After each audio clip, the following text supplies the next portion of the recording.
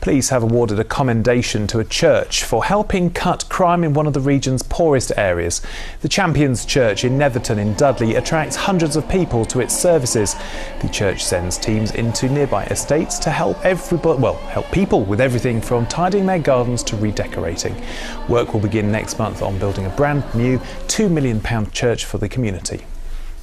We had a lot of problems with antisocial behaviour, a lot of problems with criminal damage, kids nothing to do. You know, there's groups of 20, 30 people running around. They'll go out and they'll sort of pick them up on a Friday night, take them to the church they've got in Netherton. The work they do is phenomenal, but I think the biggest thing they do as well is they don't sort of say, you've got to do this, and in return you've got to come to the church. They just offer it. We just go out there and show people, hey, come on, we do care, and random acts of kindness. Really just saying to people, hey, you know, there's a place here for you.